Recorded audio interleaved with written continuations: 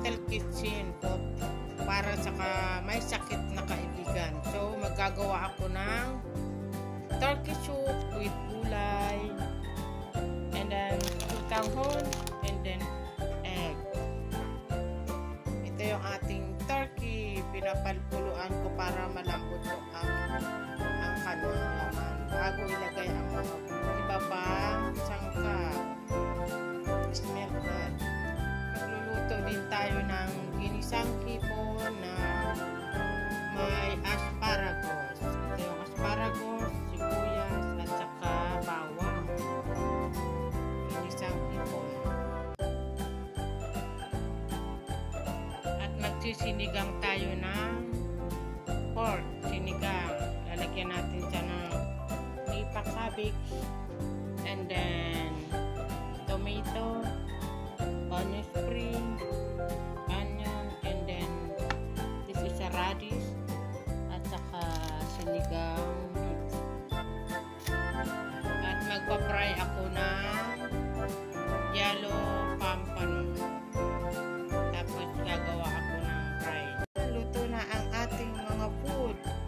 Ito yung pork sinigang, rice, turkey soup with lutong and egg, fried pampano, and ginisang hipon na may asparagus.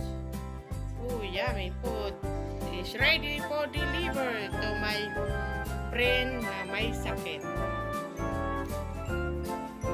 Shout out to my friend Little Fil-Am Kitchen. Thank you for making this food and really appreciate. Thank you for our friendship, Daisy. This is all looks very yummy and I'm so hungry really, and I can't wait to eat this sinigang and this lutong and bless especially favorite the fish, right baby? Yeah, and the shrimp. Daisy, thank you so much, and really you have a good heart friend, and thank you for making all this food for us, and I really appreciate and for taking care of your sick friend. Bye Daisy, thank you, and cannot wait to enjoy this food. Especially blessed. Thank you so much Daisy. We're all gonna enjoy this food.